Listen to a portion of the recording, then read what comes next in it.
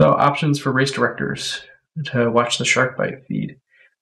This can be a big issue at bigger events where it's standard practice to record all of the pilots and be able to watch them and see if they're making any mistakes. Here's a few options for how you can do that. You can get a second VRX and an HDMI capture device. That would be like the best case.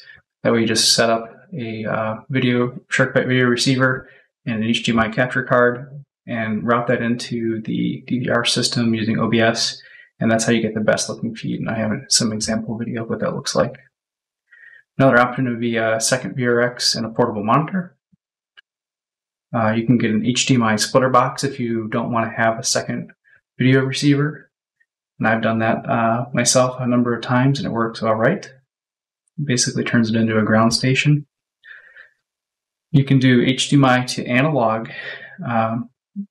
to capture the HDMI feed into an analog signal and then send that analog signal over a coax, RCA coax, into an existing analog DVR box. I've also done this and I have some example video of that, and it works great. The downside is it looks kind of crummy because it's literally analog at that point. So to recap, here's the HDMI to analog converter option. Here's a HDMI splitter box. So take the HDMI output from VRX and then split it off to two HDMI sources. One being your goggles and one being the HDMI capture device. Another option that you have if you're a bigger outfit is to get this 4x HDMI PCI Express capture card. This can be one of the best ways to go if you have enough money to spend. And we do have this at our local club and it works very well. They range anywhere from $300 to $500 depending on which one you get and whether you get it used. The cost breakdown of different options available. And it ranges anywhere from $30 to $40 all the way up to $350 per channel per pilot that you're recording. So on the low end, we've got going analog to HDMI, getting and using a HDMI splitter box, and the required adapters to do that. So that'll bring out the total cost to $33. Add in a little bit here and there.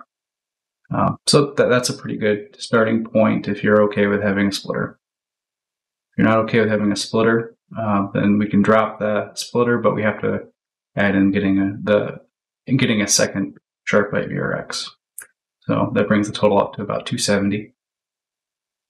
If you want to go the full HD route rather than doing the analog route for the input into the DVR system, then we're looking at $38 on the low end if you're, again, okay using a splitter, HDMI splitter. And if you're not going to do a splitter, then it's about $275.